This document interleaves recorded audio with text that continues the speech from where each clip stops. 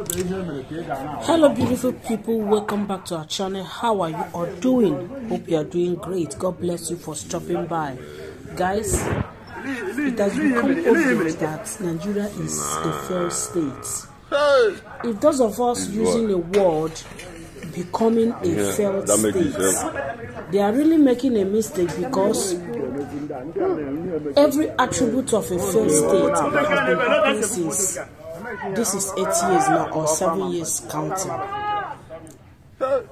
Why will a country like this, things are going uproar this way, and some people are still thinking that the country will be, fine again. It's gonna be mended. It's gonna be something good is gonna come out of it again. Do you know that these so-called politicians have decided to, make the country the way it is? They are the one making it this way.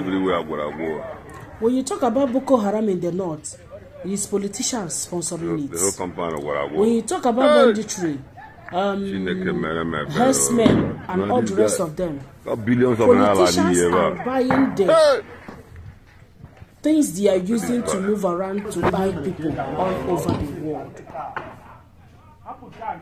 You come to Middle Belt, look at the whole thing they did in Middle Belt.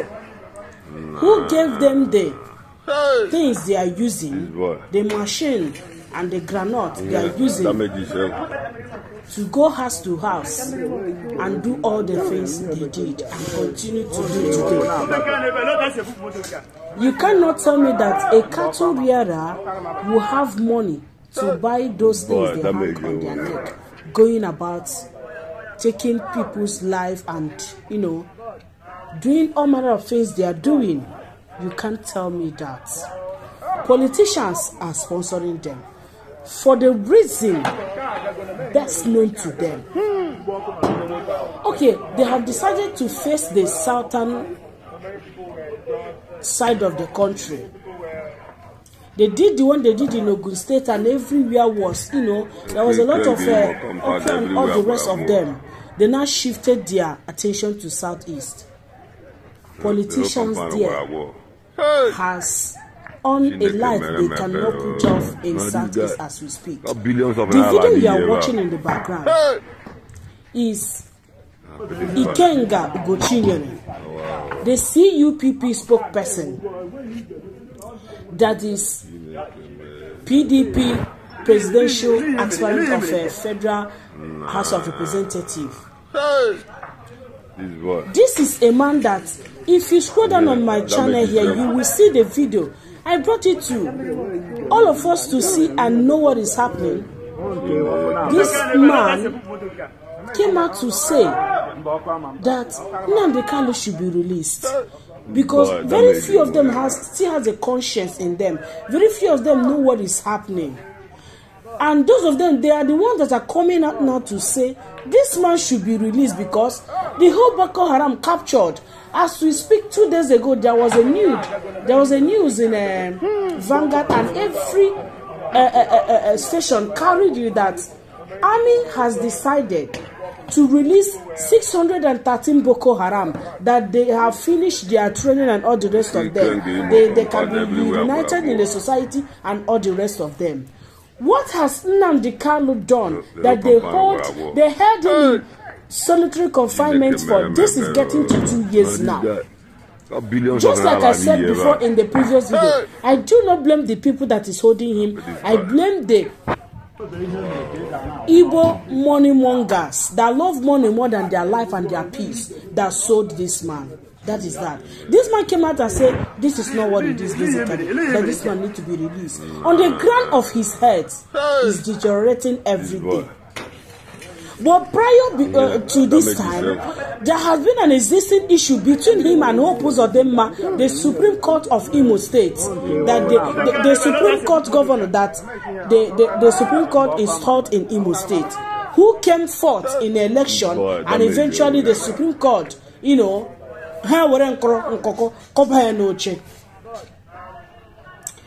guys, This man came and exposed Hope Uzodinma and its allies that they went and registered names of people other countries they don't even know.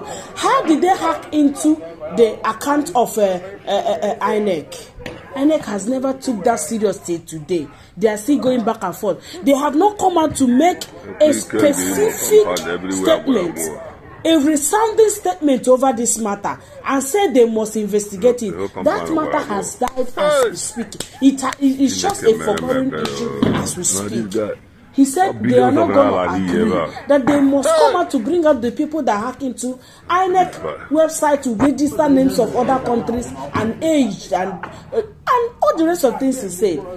Since that time, Hope Uzodinma and all his political talks has been, chasing this man around. I mean, Ikenga Ugochinyere. And then just yesterday, he made the statement about Nnamdi Kanu. Guys, that is what you are seeing in his house now. This things we are watching is CUPP coalition chairman, that is PDP House of Rep candidates of Imo State. Look at everywhere is on a blaze. You can see it, you can watch it with your eyes. Number one, people can no longer speak in the country. No freedom of speech, no freedom of association. That is what Hope Uzodinma wants. I do not blame Hope Uzodinma. I also blame Imo people because they knew the antecedent of Hope Uzodinma. When they saw what is happening, that was when Imo State people would have risen up to say, we say no. They all kept quiet. Now, he has closed their mouth, they cannot speak. If you speak, this thing they are doing to Ikenga Ugochinyere is what they will do to the person. Political leaders, religious leaders, villagers, everybody is on a mute watching Hope Uzodinma. And this is the hand he will use and go the second time. You people gonna do nothing. Please watch it, watch what is happening, and decide if you want this one Nigeria or you want Biafra. Everybody need to rise up that the country will be divided. Make everybody go in Papa Hand. Watch the video. Thank you so much. Please, as you watch, endeavor just give me that thumbs up. Give me just like. It doesn't cost any money. So that YouTube can, recommend the video to other people to watch. I just need that like, thumbs up, whichever one we choose to call it. God bless you for watching. Thank you for sharing as well. Thank you for giving me the like. Watch the video. Let us know in the comment section. I'll see you again in the next one. Bye for now.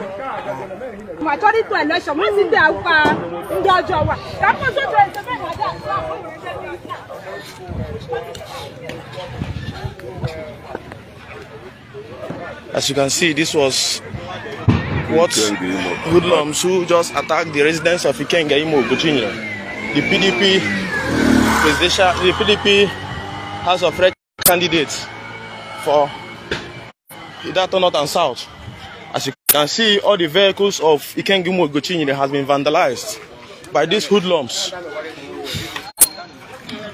It's actually quite unfortunate that we lost some colleagues in this fight, but to the glory of God, I was able to survive. Please, we're actually inviting the international community to please come to the rescue of Ikenga Ugochinyere. As it stands now, we don't know his whereabouts. As it stands now, as we can see, billions of naira, as you can see, the buildings are gradually going down. Please, why this 14th January again this year? It's also quite unfortunate. Please, I actually call on the international community to come on the rescue of Ikenga Ugochinyere. This young man has done absolutely nothing.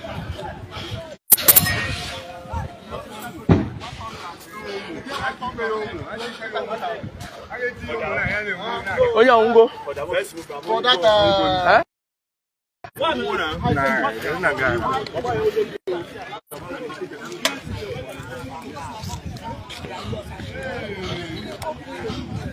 it's quite unfortunate. We lost this young man. Discuss. Let's rest in peace.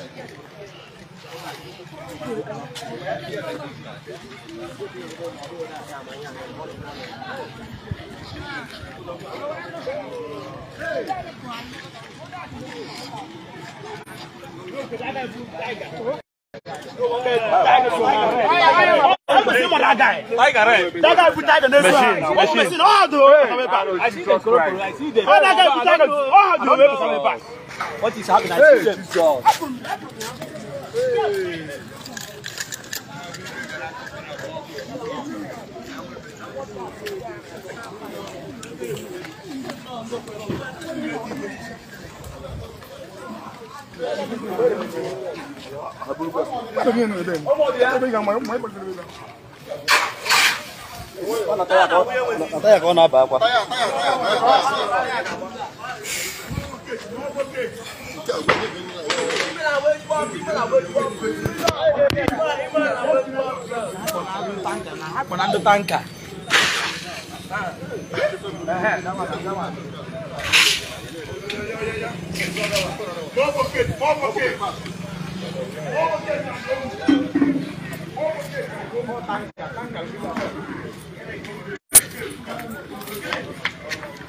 This boss in there, the key or no, yeah?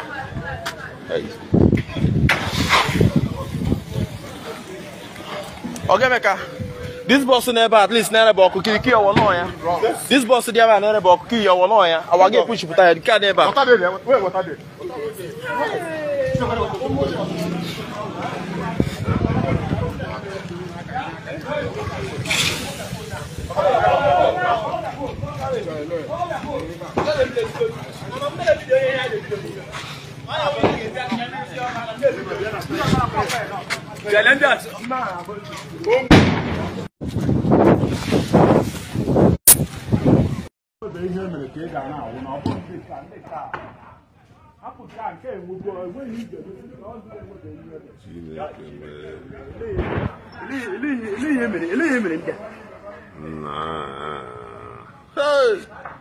This boy. Yeah, damage yourself.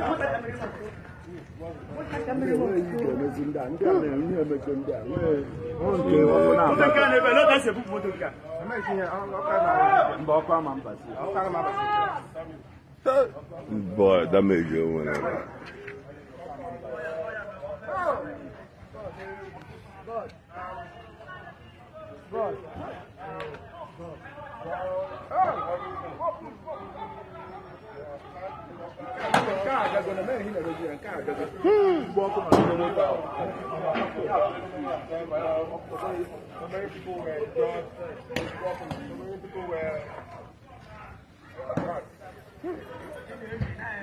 We can't get more compound everywhere where I go.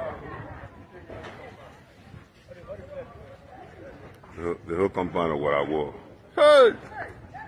Chineke mere me better. Now this guy got billions of naira in a year.